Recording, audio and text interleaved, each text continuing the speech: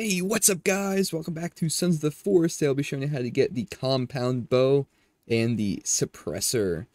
So first you're going to come here towards the bottom of the map. There is this echolocation dot here. There's a few little landmarks. There's this little bit stretch of air where we got the leather jacket by that plane crash. And some little rivers and ponds. Zoom all the way in here. It should be easy because there's a dot there. You're going to need the shovel again. That's going to be right over here in the dig spot. So let me grab the shovel out. This one's like right below the shovel, so it should be pretty easy to dig up pretty quickly. All right, then after you dig that out, open up that door. This is the maintenance bunker B. All right, then head down the hallway. And like all the other bunkers, to the right is the main room. Come right over here. There's a couple things of food if you're hungry.